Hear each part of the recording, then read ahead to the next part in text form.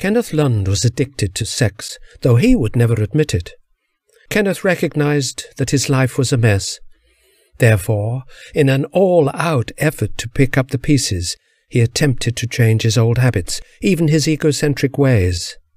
However, even in his endeavor to avoid repeating the dreadful mistakes of his earlier life, he was very soon drawn back into the lifestyle. Sex was far too important for him to set it aside.